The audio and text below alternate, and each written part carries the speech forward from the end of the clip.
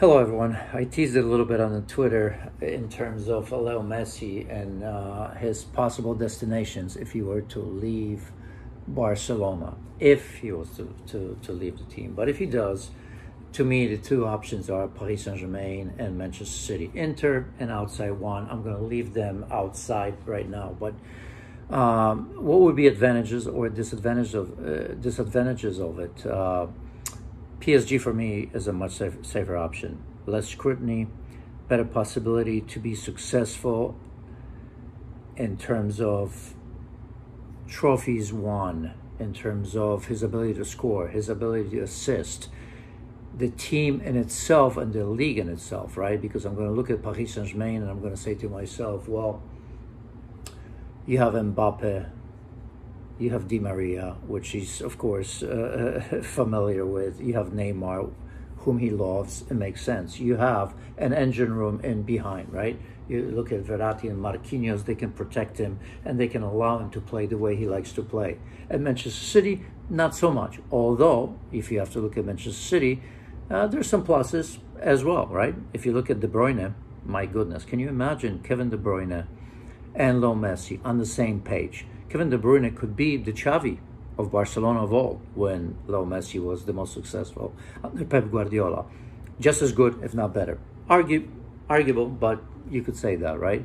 Incredible. I'm not going to compare Sterling to Iniesta, but I will say that with Leo Messi and his ability to pick out players, he could be the next Pedro. He could be the next David Villa, of course, in terms of getting behind the back four. So again, pluses and minuses. In terms of perception and pressure, come on. If you look at Leo Messi at Barcelona, I'm not saying that everybody loved Leo Messi in La Liga, but every time he went away and he played incredibly well, he would get the standing ovation from the away fans, right? I mean, we've seen that with Ronaldinho, we've seen that with Messi.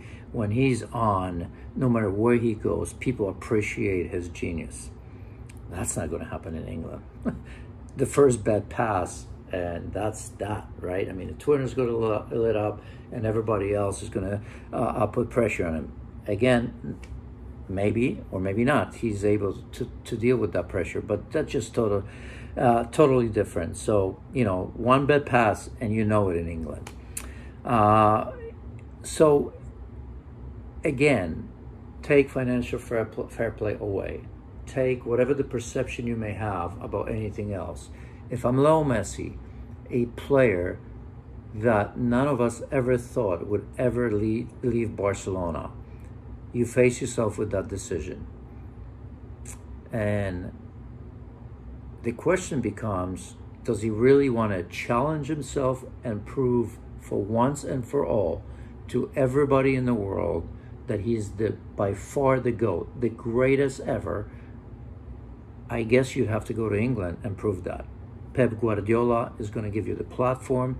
He does have the players to help him, not the balance that Paris Saint-Germain does, but it is the most entertaining and the most foul league in the world. So if you Leo Messi, you say to yourself, well, that's a challenge, I want to take it on. Or do you go to Paris Saint-Germain, where it's an easier route to success, but one that will not spoil your legacy in a way? Because if he goes there, he's going to be the same Leo Messi we've seen at Barcelona, the one that scores, assists, and looks perfect every week with the likes of Mbappe, Di Maria, and Neymar, and all the players in behind that can make him successful. So fascinating for sure.